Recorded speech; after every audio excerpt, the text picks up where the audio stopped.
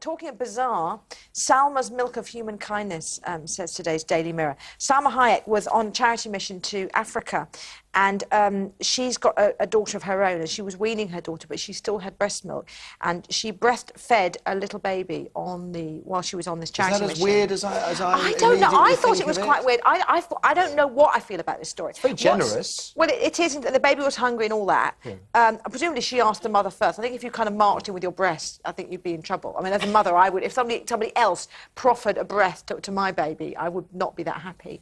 Absolutely. If it was Salma Hayek and it was me, I would be. I would be enthusiastic. Yes. It's better than anything you've given me today, Stefan. I have to say, a bit of eel spine. You're a grown man. You're not a baby. They're all babies. We're all babies at heart. But the weird thing is that her great-grandmother did the same thing.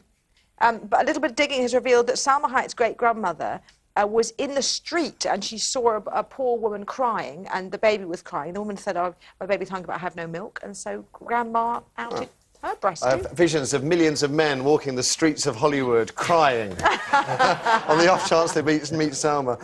Nice one.